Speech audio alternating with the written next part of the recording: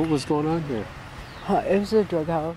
Game plan is have the law enforcement go in first and to knock on the door and ask them to leave and escort them out. Trina and Alfred would come and get the boys and ask them to come and stand with them to try to get them out of there, and they wouldn't do it.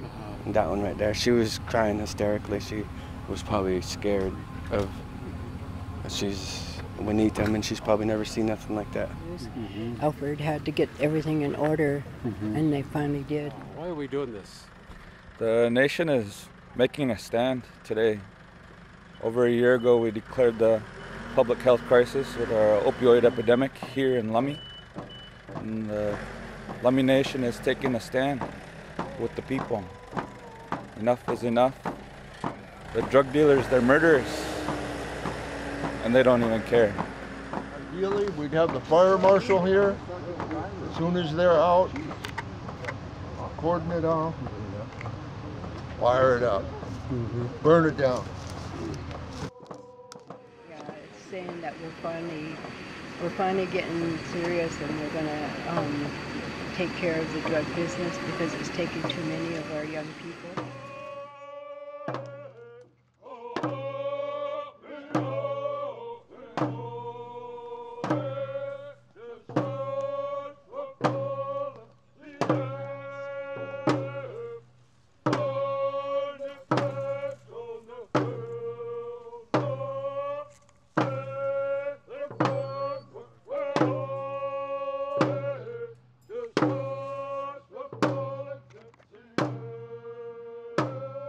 I'm so happy that we're finally getting everything in order and doing it correctly to get them out. This is not who we are.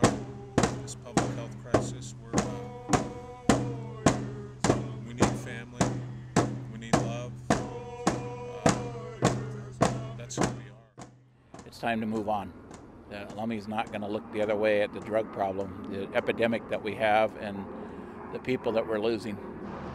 We're just going to change the whole total behavior of the whole community. That drug, it kills your spirit.